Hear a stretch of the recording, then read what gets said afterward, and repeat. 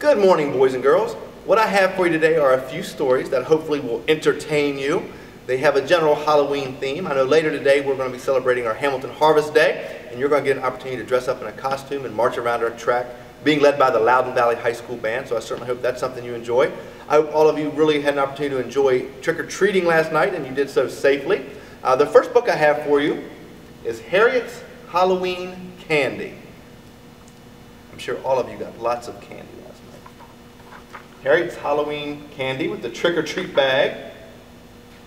And it's by Nancy Carlson. And Nancy wrote this book for my sister, Tootin, because she taught me to draw, and for my brother, David, because he withstood so much teasing and still grew up to be a nice guy. So here we have someone knocking or ringing a doorbell saying, "Trick or treat."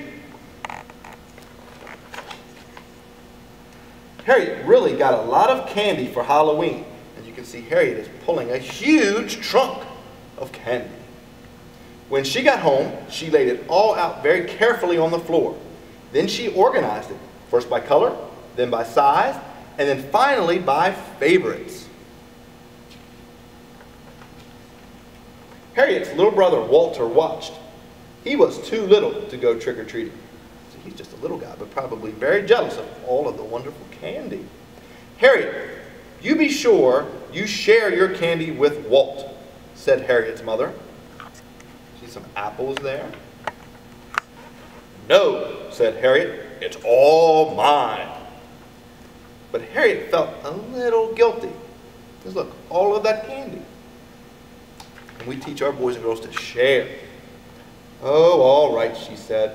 She reached into her bag and pulled out a teensy-weensy piece of coconut candy. Harriet really didn't like coconut candy anyway. Hee hee hee. Yum yum. Before Harriet went to bed, she packed her candy into a big box. You can see she marked the box private. Then she hid the box in her closet. Then next morning, she got up early to eat some of her candy. Candy for breakfast. After she finished 3 caramel chocolate bars, she hid the rest behind her bookcase. Throughout the day, Harriet checked on her candy. She counted it. All that candy, boys and girls. Then she hid it in a new place every time. Pretty soon, Harriet was running out of places to hide her candy. "There's only one thing left to do," said Harriet. "I'll have to eat it all up." So she started to eat. First chocolate bars with peanuts. That's my favorite. And then licorice whips. And then peanut butter cups. And then red, blue, green, and orange gumdrops.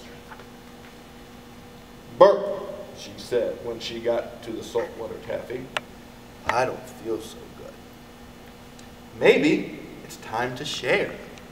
Looky there, her belly is really protruding. She's got a bellyache. "Wouldn't you like a sugar donut, Walt? How about some caramel apples?" "I'm so proud of you, Harriet," said Mother. "Sharing is a sign of a grown-up dog." "Oh," said Harriet, "I was going to share all the time."